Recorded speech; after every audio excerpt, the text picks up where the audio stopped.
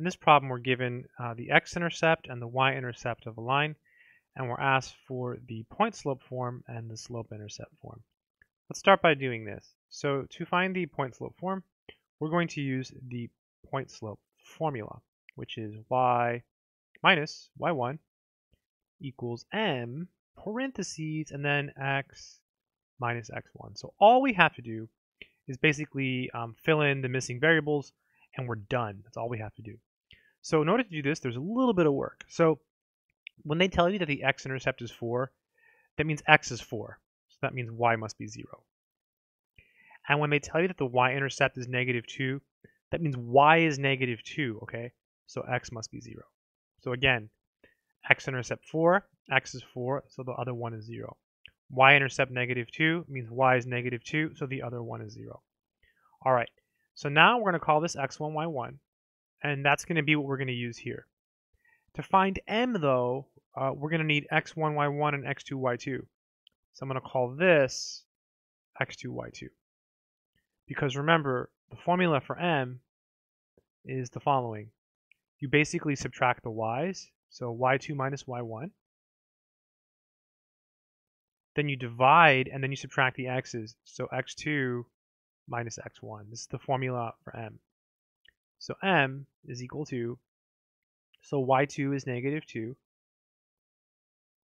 minus, and then y1 is 0, over, and then x2 is 0, and then x1 is 4. Let me just double check that. So y2 minus y1, -2 minus 0, -2 minus 0. x2 minus 4, minus x1, 0 minus 4, 0 minus 4, 0 minus 4. Okay, looks okay. So m is equal to -2 over -4.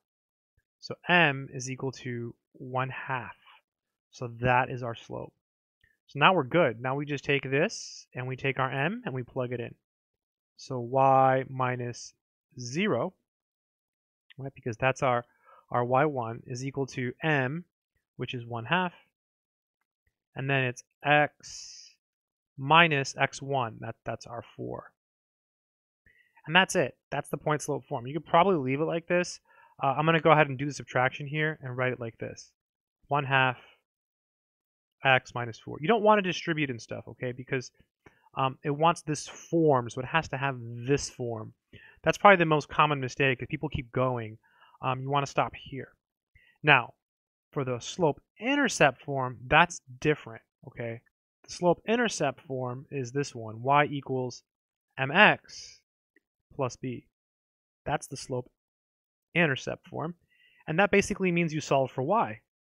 So all we do here, well, we've already solved for y, so we just have to simplify. So all we do now is just distribute. 1/2 times x is 1/2 x. And then 1/2 times -4, that's just going to be -2, right? Because 1/2 times 4 is 2, and you keep the negative. And that's it. That's the slope-intercept form. So this part's usually really easy. The hard part is doing this part. I hope this video has been helpful to someone out there in the world who's trying to learn some math. Good luck to you.